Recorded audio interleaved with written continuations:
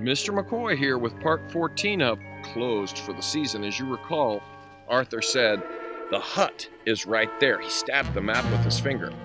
"I know we can find it." Violet stared at him. "Find what, Arthur? A tumble-down shack? A little plastic man?" "The briefcase." Arthur was so excited he almost shouted. Mrs. Bunions turned, her finger to her mouth to shush us, but the man with the paper kept on reading as if he hadn't heard a thing. "Don't you see?" He lowered his voice. "It has to be buried near the witch's hut." "Do you really think it's there?" Violet whispered.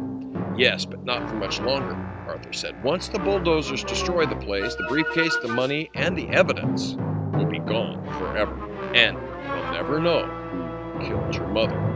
"Suppose Silas already has it," I said. "He's got the note. He's got the map." "Yes, but Violet's the only one who knows about the finding game. And she hasn't told Silas." He swung toward Violet. "Right?" Violet nodded. He might have the note, but he'll never figure it out." Arthur jumped to his feet, earning another sharp look from Mrs. Bunions. "We've got to go to the magic forest right now." He headed toward the door, expecting all of us to rush after him. "But Arthur," Violet said, "I have to be at work in an hour." "Can't you call in sick or something?" "If I lose any more time, they'll fire me, and I can't afford—" "When do you get off?" Arthur interrupted. "About 10:30 tonight, but—" "We'll meet you at Walmart," Arthur said, "and you can drive us to the park." Violet hesitated. Do we have to go there in the dark? Can't we wait until my day off or something?" "The bulldozers are coming to demolish the place tomorrow," Arthur said. "It's tonight or never." What would you say to Arthur if he told you that you had to go to the magic forest at night? Would you say no way, or would you follow him? Share your opinion with your fellow listener. The disgustingly wimpy part of me wanted to say, "Never. Let it be never." But instead I said, "You don't have to come with us, Violet. We can find it without you." "I want to be there," she said in a low voice. "I owe it to my mother." "Can I come too?" May asked. Violet hugged her. "Absolutely not. Your bedtime is 7:30. When May started to protest, Violet stacked up a pile of picture books. "Mrs. Jenkins can read these to you tonight." "All of them?" May asked. "Oh, that's up to Mrs. Jenkins." Violet gave her another hug and kissed her forehead. "Be a good girl tonight, and I'll treat you to some ice cream tomorrow." After Violet checked out her books, Arthur and I followed her and May out of the library and into the blazing heat of the August morning. As they drove away, I found myself wishing I could go to bed with a stack of books instead of traipsing around the magic forest looking for something we'd probably never find, and maybe running into someone we didn't want to meet in a dark place. "I sure could use a nice cold soda," Arthur said. "Do you have any money?" I had enough to buy 1 can of root beer at the rundown gas station on Laurel Avenue. In the park across the street, I drank half and passed the can to Arthur. Pigeons ambled around in circles, cooing to themselves in sad voices, and sparrows hopped here and there, picking crumbs out of the cracks in the pavement. With my head tipped back, I gazed across the dusty crabgrass at a granite pedestal topped by a life-size bronze statue of the town's founder, Robert Arthur Beale, 1841 to 1913.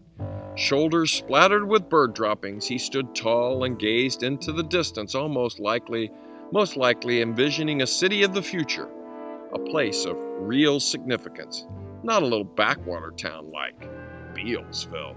On a bench across from ours, 2 old men slumped side by side just like Arthur and me. If we stayed in Bealsville long enough, we'd be sitting here when we were old, complaining about the heat and the cost of living, just like they were. Suddenly, a shadow slanted across my feet. I looked up to see Mr. DeSilvio standing in front of me, his back to the sun. "Well, hello, Logan," he said, flashing his white teeth in a big Hollywood smile. "Oh, hi," I stammered, going from relaxed to tense in about 1 second. That was how the man affected me. Desperate for something to say, I asked, "Have you met Arthur Jenkins?" Mr. DeSilvio gave Arthur the same fake smile. "I've heard a lot about you from Anthony." He stuck out his hand and Arthur shook it. Arthur's face was red, and I guessed he was thinking about the sorts of things Anthony must have told his father. "Didn't I just see you in the library?" Mr. De Silvio asked. Arthur and I looked at each other, not sure what to say. Mr. De Silvio must have been the man reading the paper, the man we'd barely noticed, the man sitting close enough to hear every word we'd said. Without waiting for us to reply, Mr. Silvio slipped his hands into his pockets, jingling his coins and keys. "I always spend an hour or so in the morning," he went on, "browsing through the Wall Street Journal. It's a pleasant way to start the day." I slunk a little lower on the bench and wished he would go away. He had a way of making me feel stupid, tongue-tied, itchy with heat and sweat, and embarrassment. "I couldn't help overhearing what you said about going to the Magic Forest tonight." Mr. De Silvio shook his head. "Despite the rumors, there's no money buried there. Mrs. Donaldson took the secret of its whereabouts to her grave." The sun was in my eyes, and I had to squint to see him clearly. "Frankly," he went on, "the park's a dangerous place, especially after dark. You could trip over a log, injure yourself, maybe break a leg. The buildings aren't safe either. The county condemned the whole place. Surely you've noticed the big red signs posted everywhere, not to mention the no trespassing signs." He frowned. "I'm tempted to call your parents and tell them what you're up to. As the owner, I'd feel responsible if anything happened to you boys." I found myself agreeing. The park was dangerous, spooky, deserted, overgrown with vines and weeds, a weird and lonely place full of grotesque statues and dilapidated buildings, the haunt of Jarmans and Phelpses and who knew who else. I didn't want to go there, not in the daytime, and certainly not in the nighttime. Though Mr. De Silvio smiled at me approvingly. "This is real life, kids," he said, "not a TV thriller." I glanced at Arthur, expecting him to shoot off his big mouth. Eyes slitted against the sun, he stared up at Mr. De Silvio. To my surprise, he nodded his head. "We were just kidding around," he said. "I'd be scared to go out there after dark. Even in the daytime, it's way too creepy." Turning to me, he added, "Let's just forget the whole thing, Logan. Stay home, watch videos at my house or something. I just rented a cool Japanese horror movie." "That's a great idea," I said, limp with relief. I was saved. Instead of meeting some horrible end in the Magic Forest, I'd have a chance to grow up after all. "Now you're making sense," Mr. De Silvio said. Glancing at his watch, he added, "Nice to see you boys. Take care." As he walked away, I sighed happily. "I didn't think you'd give in like that. I expected you to—" Arthur stared at me, obviously puzzled. "What makes you think I gave in?" "Well, you said we'd stay home, didn't you, and watch videos?" "Logan, did you take a stupid pill instead of a vitamin this morning?" My heart dropped with a cold thud from my chest to my stomach. "You mean we're still going? How else can we get the briefcase and clear Mrs. Donaldson's name?" He looked at me closely. "Are you wimping out on me?" I shrugged. Of course not. It's just that you're scared." Arthur tossed the soda can into a trash basket and grabbed his bike. "I only said that to keep him from calling your mother." I hope it worked. I pedaled after Arthur silently. I should have known what he was up to. We split up at the corner so my mother wouldn't see us together. Before he rode away, Arthur said, "There's something about De Silvio. Something fake, sly, and—" His voice trailed off.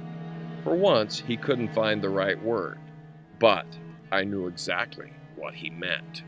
So, Arthur was able to trick Mr. De Silvio by outright lying to him. Have you ever done that to an adult so that the adult doesn't suspect that you're up to something?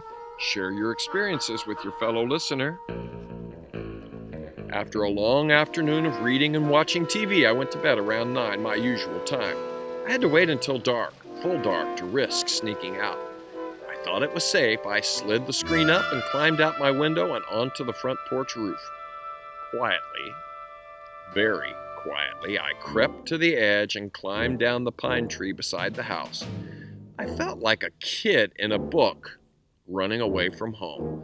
I peeked through the living room window. Mom and Dad sat side by side on the couch watching an old movie. Suddenly, I felt this huge tide of sentimentality rush over me. There they were, totally unaware that their one and only child was about to risk his life on a dangerous mission. What if I never returned? Picturing their sorrow almost made me cry. Their son, their little boy, lost forever in a jungle of kudzu. Just as I was about to climb back up the tree, I heard a low whistle from Arthur's yard. It was too late to back out. I had to go. Quietly, I wheeled my bike out of the garage. With Bear trotting beside us, Arthur and I rode away into the night. Automobile headlights shone in our faces, almost blinding us. A man yelled at us for riding without lights. I guess it didn't help that we were both wearing dark clothes. It took longer than we thought to get to Walmart. When we finally arrived a little after 11, the huge neon sign was out and the parking lot was dark and spooky in the moonlight. "That's Violet's old Ford." Arthur pedaled toward the only car in the lot. "Sorry we're late," he called out.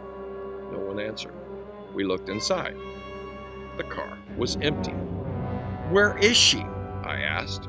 We went to the store and peered through the glass doors. A dim security light lit the interior. It was obvious everyone had left. Arthur frowned. "Something's wrong. I feel it in my bones." I felt it too, a sort of cold dread rising from the soles of my feet to the top of my head. What should we do? Before Arthur could come up with an answer, a shadowy figure stepped out from behind a row of Walmart dumpsters. I didn't know who it was, nor was I about to hang around and find out. With adrenaline pumping through me, I started pedaling toward the highway and home. Arthur sped past me, but not Bear. Tail wagging, the dog ran toward the dumpsters. "Come back here!" somebody yelled at us. "It's Danny." Arthur braked to a screeching stop, and I swerved to miss hitting him. The two of us watched as Danny pedaled toward us on his old bike. "What are you doing here?" he hollered. "What are you doing here?" Arthur asked. Danny pulled up beside us. "Looking for my mother," he said. Even though he kept his head down, I could see bruises on his face. One eye was swollen shut. "What happened to you?" Arthur asked. Danny shrugged. "None of your business, weirdo." "Your mother's not here," I said in an effort to change the subject.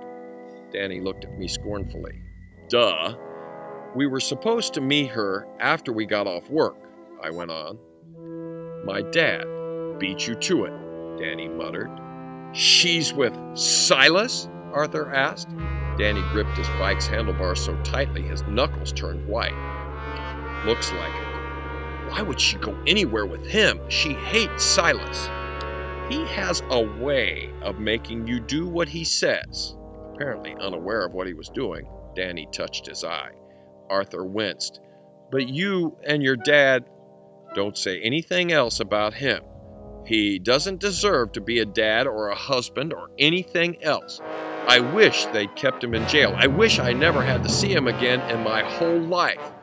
With that, Danny bent over Bear and rubbed his face in the dog's fur. "Good old Bear," he whispered. "Best old dog in the world."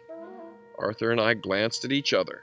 Neither of us knew what to say or what to do. And we were scared. Scared for Violet mainly, but also for Danny, who seemed to be crying, even though he couldn't be. Not really. But still. If you were there, what advice would you give to Logan and Arthur about what to do next? Share with your fellow listener. And now, literal seconds more of Closed for the Season. Finally, Arthur said, "He won't hurt Violet. Will he? What do you think?" The old Danny was back in control, sneer and all. "Where did he take her?" Arthur asked. "The magic forest, idiot." Where else? We'll find out what happens next as Closed for the Season continues.